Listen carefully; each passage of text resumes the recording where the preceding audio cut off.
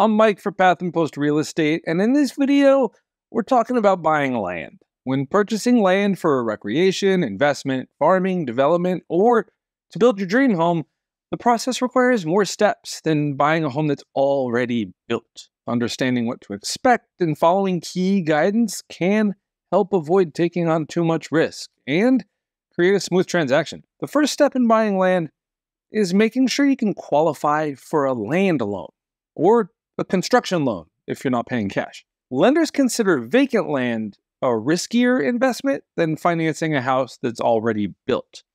Talking to a trusted lender to be sure your dream of owning land comes to fruition is definitely step one. Land loans are different from traditional mortgages because the higher costs reflect the amount of risk taken on by the bank to finance an undeveloped property. Land loans usually require a higher down payment, a higher interest rate, and a shorter term to pay off the loan.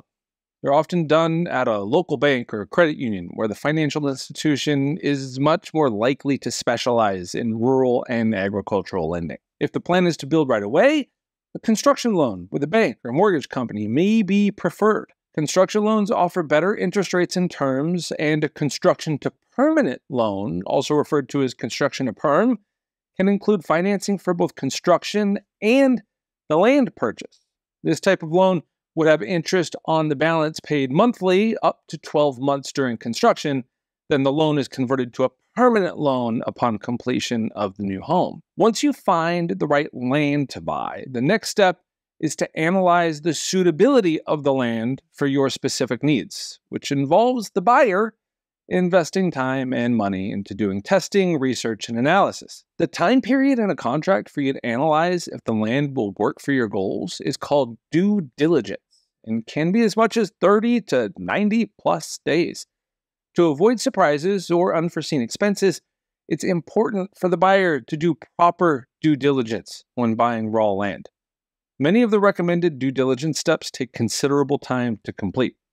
As soon as a contract is binding, these steps should be started quickly. I'm not going to read all these to you. That would make a super boring video. That said, if you are considering buying land, please pause here and review the steps in detail. They really are important. If the goal of buying land is to build a custom home, keep in mind that building a custom home from scratch is usually more expensive than buying an existing home or building in a neighborhood where the builder owns lots and builds all the homes. That doesn't make it worse, though. Building a custom home on your own land can be a wonderful experience. It's a great way to get exactly what you want. You select everything from the ground up, including the land, floor plan, builder, materials, and finishes. It doesn't just help you build a connection with your new house, but it also ensures that the place you call home is one of a kind. The key to all of this is to remember that you're not alone. Let's face it, whether you're building a home on it or keeping it for recreational use, very few people buy land all day, every day. It's key to have a strategic guide walk with you in this journey to becoming a landowner to make sure you're prepared for each step and ensure the process goes smoothly and with less hassle and risks. Find your strategic guide at pathpost.com.